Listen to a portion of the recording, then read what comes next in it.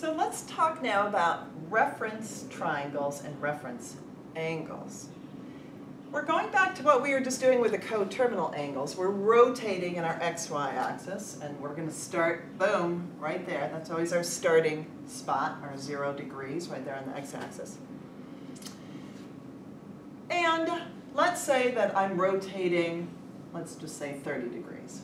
Okay, so there's my terminal side. I guess I didn't really say that before. We call that the terminal side because that's where the rotation ends. And then the other one's called the initial side sometimes. This is often called the initial side for obvious reasons. Starts there. Right. Okay, so lots of times, and this will become clear later on, lots of times we find it useful to make a little reference triangle to help us find the relationship between the angle that we've rotated and the lengths of the sides of the triangle that's formed. So the way you make your little reference triangle, it's really fun. You start at your terminal side and you just drop down a perpendicular line. Sometimes I think about a little guy standing up there and he just drops down the line. And you're always going either down or up to the x-axis because that was your initial side. That's where you started your rotation. And there you go. There's your little reference triangle. So this would be x. It's the number of units I go out on my x-axis. This would be y. Very good. And sometimes we just call this r for radius, or because it is the radius of a circle. Yeah. I keep going. You can call that whatever you want. But not x or y. But not x or y. Exactly.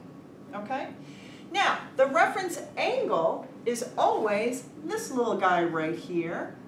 It's the angle that's created between the x-axis and our terminal side. And that crazy symbol you just drew? Yeah, I'm glad you referenced that. That crazy symbol is a Greek letter, theta. And basically it's just a variable. It's like an x or a y. You know why we use Greek letters in trigonometry? To be more confusing? Yes. No.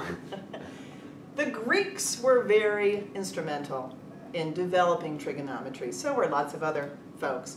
But anyway, lots of times Greek letters are used for variables instead of x, y, and z, just as a tribute to our Greek forefathers and foremothers. Very nice. So theta is often used to designate an angle.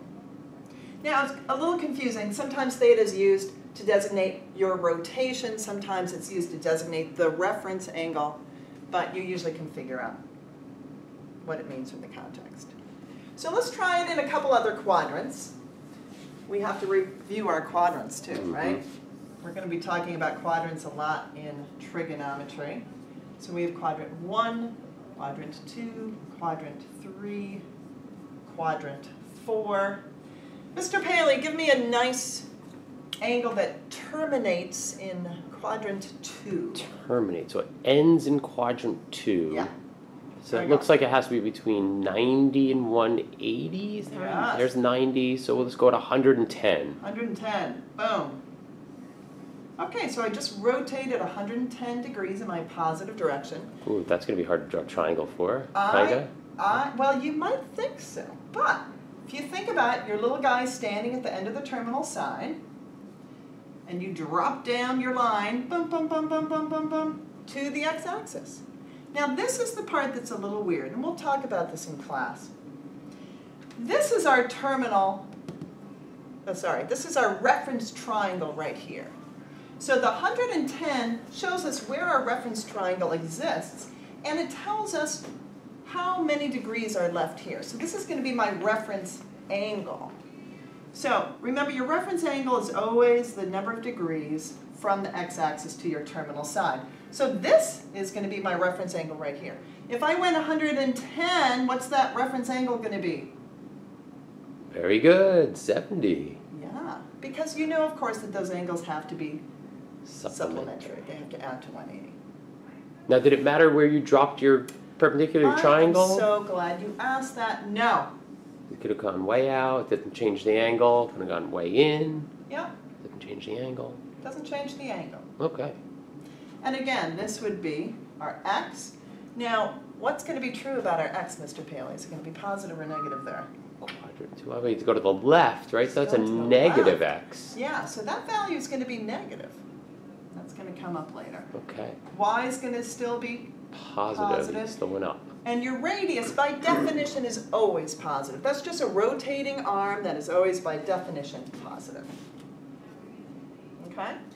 So these are all reference triangles and reference angles. And again, you're always doing it relating to the x-axis. So if I'm terminating in the fourth quadrant, let's say, 0, 90, 180, 270. Where should I stop? 300. 300, beautiful. So let's say I rotated 300 degrees in the positive direction. So how much does that leave me there for that little reference angle? Yeah, 60 degrees right there. Reference triangle, here I go. Now I'm going up. It's always in relationship to the x-axis because that's where I started. You make your little right triangle. This is going to be your x. This is your y. That's still your rotating arm. So again, your rotating arm by definition is always positive. How about your y? Mr. Paley, what do you think? Down, so negative. That's going down, so that's going to have a negative value. And your x? Positive, going to the right, so that's going to have a positive value. Okay? Now, you're going to see how all this works and how this helps you find trig ratios and relationships between the angles and the sides. But for now, that's all you need to know about reference angles and reference triangles. Thanks, Mr. Paley. You're welcome.